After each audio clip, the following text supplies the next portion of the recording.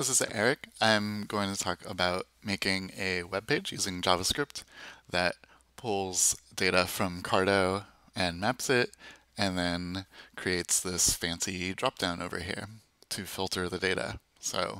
Um, so yeah, I'm going to talk about that. And I already, in a previous video, talked about getting to this point without the dropdown, and that's using this glitch site over here. I'll show you what that looks like.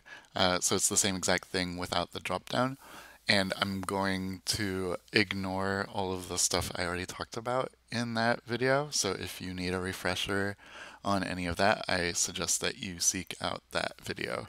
I am strictly going to talk about adding a dropdown to a web page with Carto.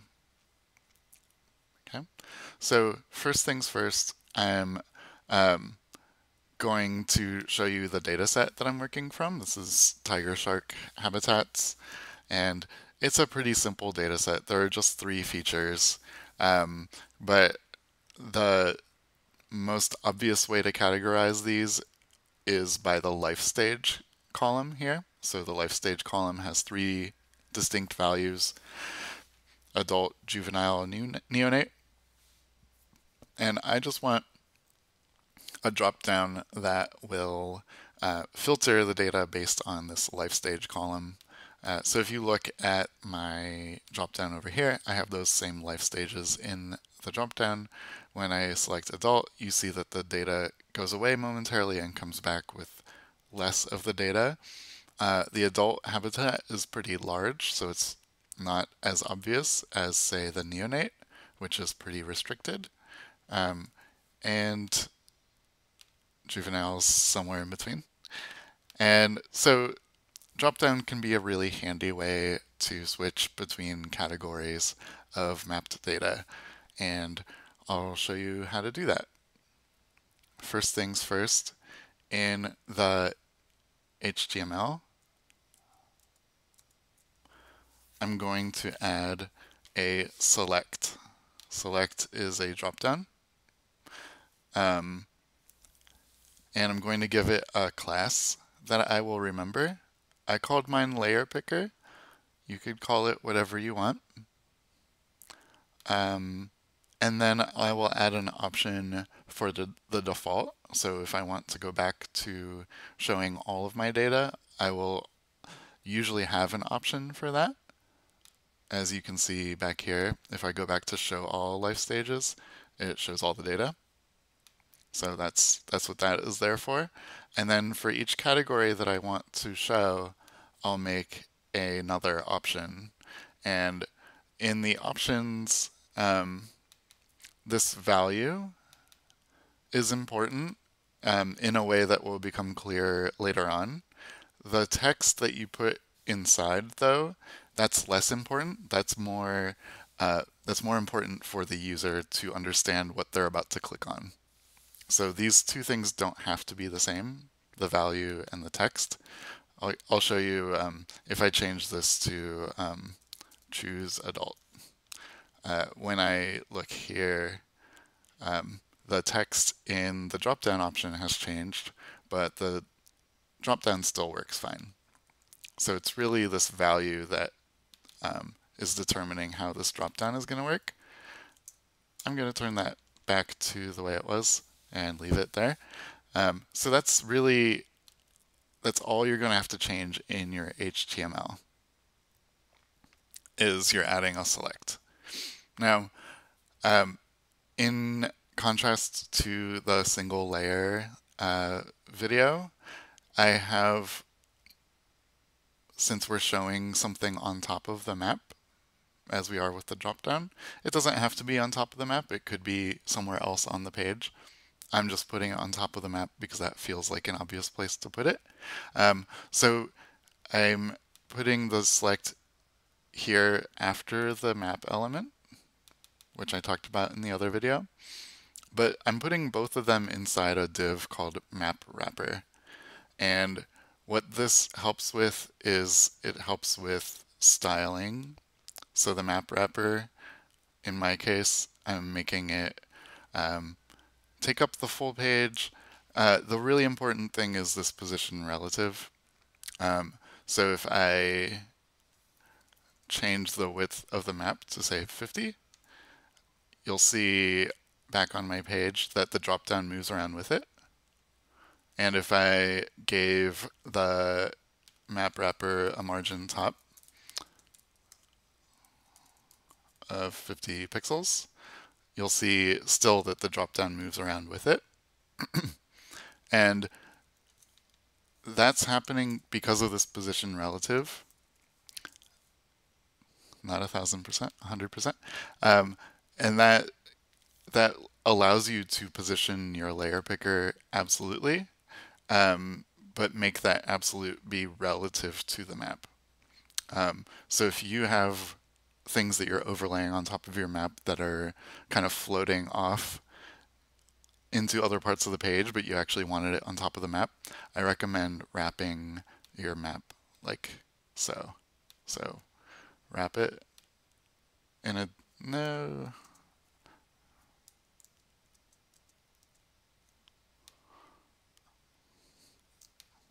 I just broke my page.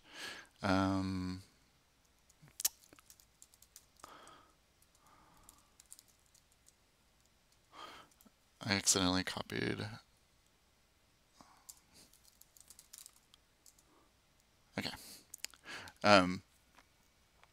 So I recommend, I'll do this more carefully this time. I recommend wrapping your map in a thing called map wrapper.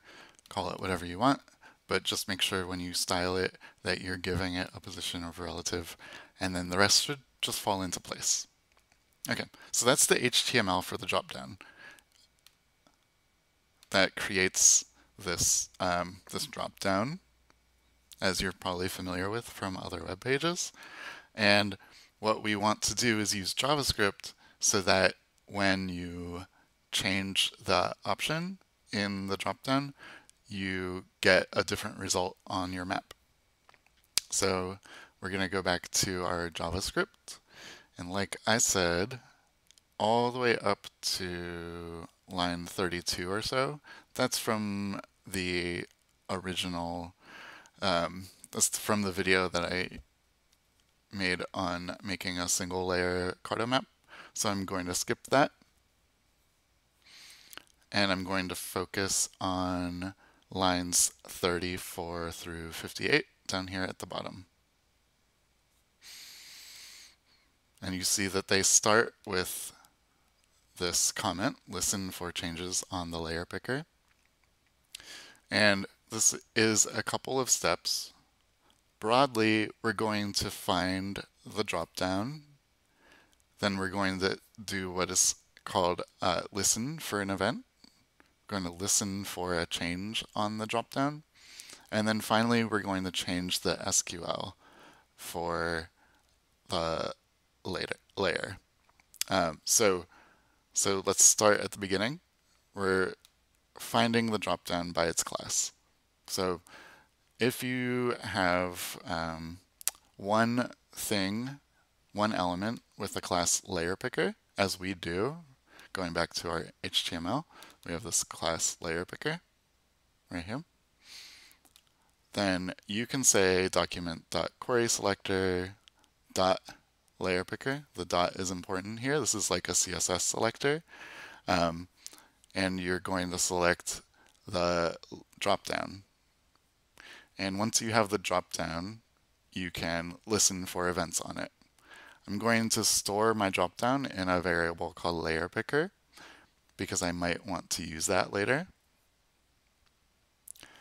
And you see down here on line 42, I'm saying LayerPicker.addEventListener.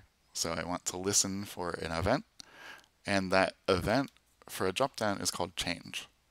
So whenever the dropdown changes, let me know about it. I want to run some code. And all of this code that is indented another level, this is lines 43 through 57, this is all happening whenever the dropdown changes. And to prove that, I'm going to open up the developer tools.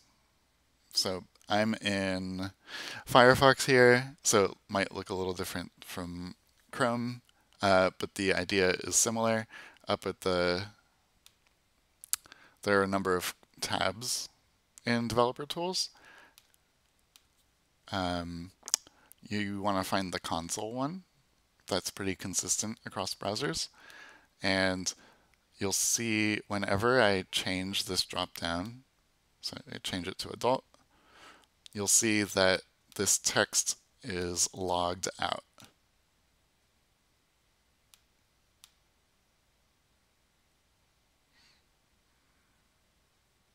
Right?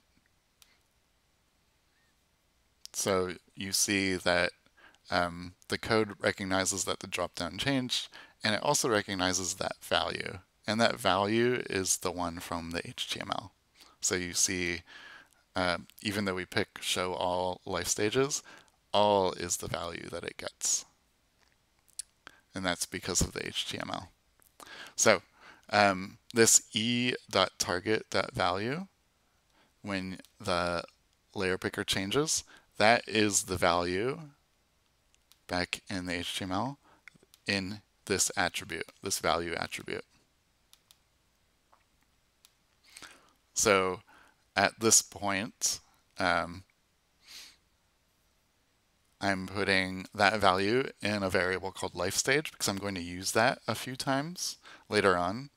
And if we fast forward to line 57 and 56 and 57 rather, I mentioned that sometimes it helps to log out a message telling you what's going on with your code. In particular, in event listeners, I find it helpful to just to confirm that the event's actually happening. So I'm both confirming that we're listening successfully to the dropdown changing, but I'm also confirming that I'm getting the correct value. And that can be really, really helpful when things are not working well. So I strongly recommend, especially as you're getting started here, in your event listener, add a console.log statement. Sometimes that will just be console.log, yes, the drop-down change worked. I can add that here just so you can see that. So console.log, yes, the drop-down change event worked. And now when I change the dropdown, we should see a couple of messages logged. And they should be in the order that they are in the code. So yes, the dropdown change event worked. And then later on it tells us what the value was. So I'm going to get rid of that and leave it as it is. So we have the current value from the dropdown.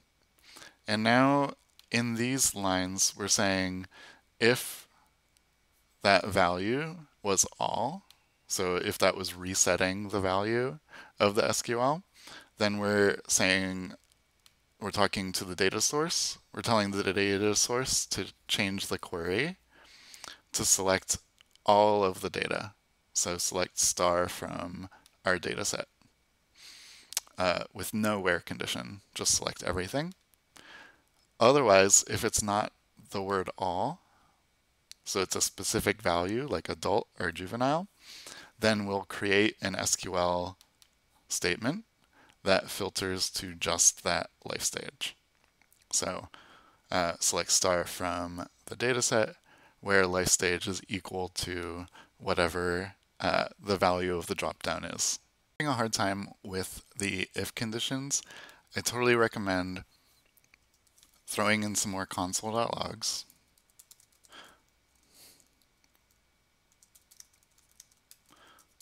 And describe what you think is going on.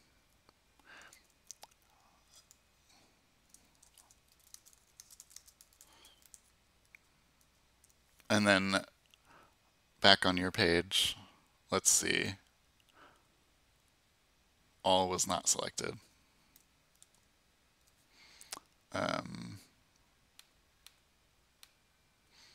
All was selected.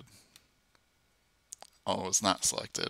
So if you're having a hard time with the if statement, throw in some console.logs and see what the results are that you're getting. The other issue that you'll probably run into is creating a proper SQL query. So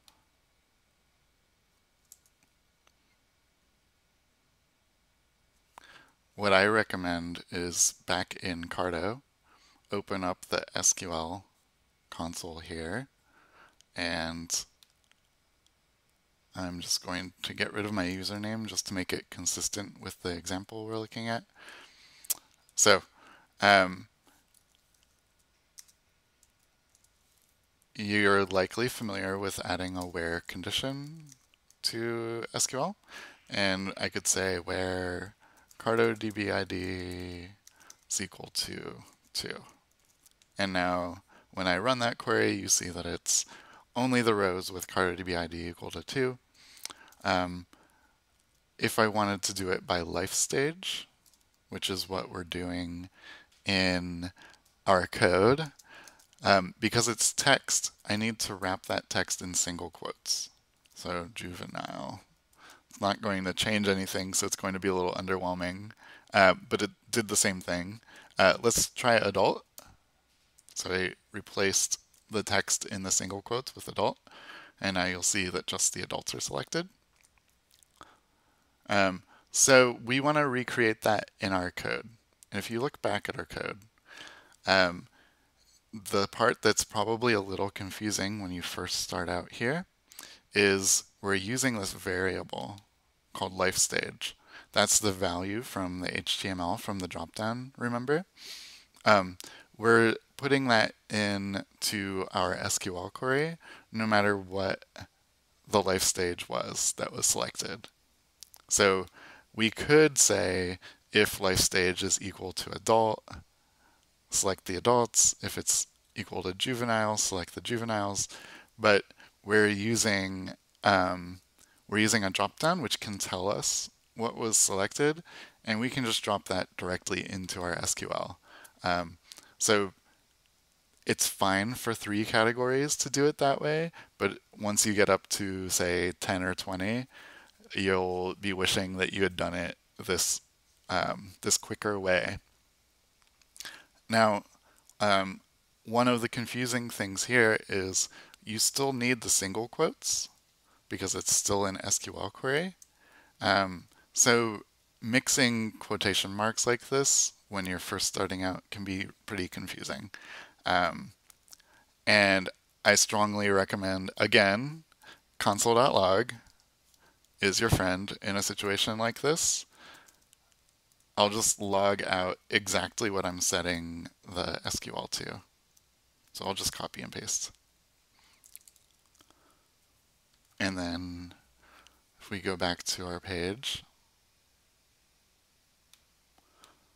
when I select adult, you'll see, okay, let me make this a little bigger so it doesn't wrap.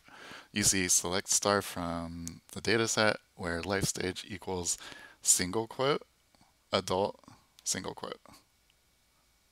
So that's exactly what we want. Let me try it with neonate. You'll see the same thing, but instead of adult in the string, it's neonate. And I'm actually going to copy and paste this whole thing into my Carto console because I want to make sure that it actually works. So I'm going to run that query, and you see that it selected just the features with that life stage.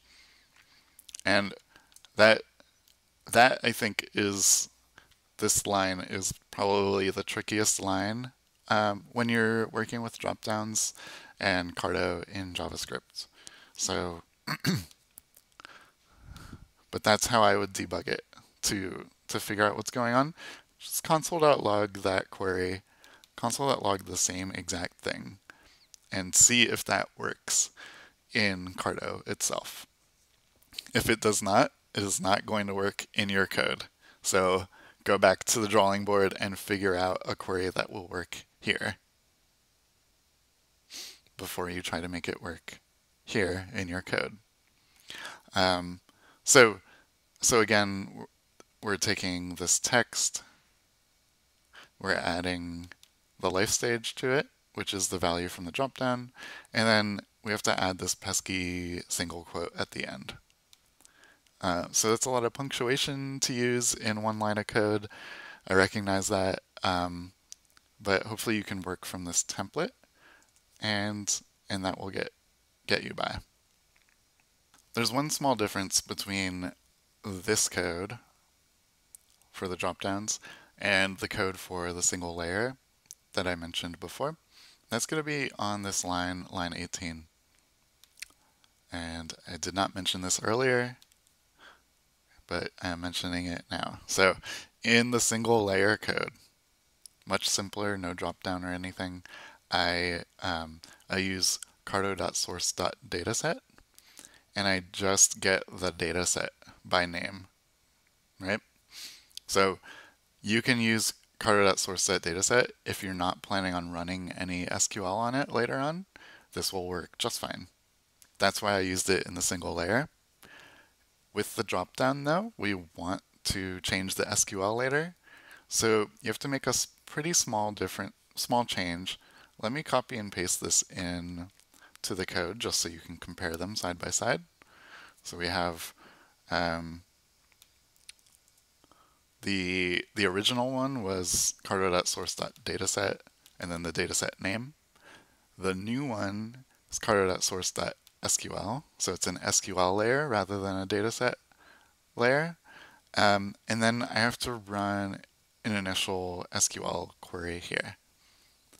So instead of just the dataset name, probably to begin with, you'll just say select star from and then the dataset name.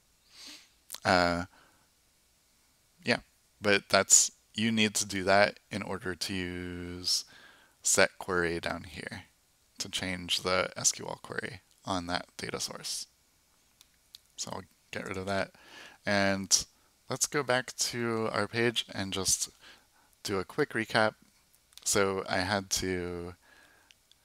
started with a single layer on my Carto map in JavaScript. I added in the HTML, I added this dropdown, which is a select element. And then I added some code to listen for changes on that dropdown. And as the dropdown changes, it runs some SQL in Carto to change the data in the source. And I use console.log a bit in order to see the changes. It's kind of hard to see the changes if it's broken. So the developer tools can be really, really helpful in that situation. So I recommend having the developer tools open while you're working through this, both to see errors, but also to see your messages, to see if you're actually getting the values that you expect, or to see if your SQL is getting generated the right way. Okay, so I'm going to link to this glitch site in the description for this video, so you should be able to follow along fine. Okay, hope that helps.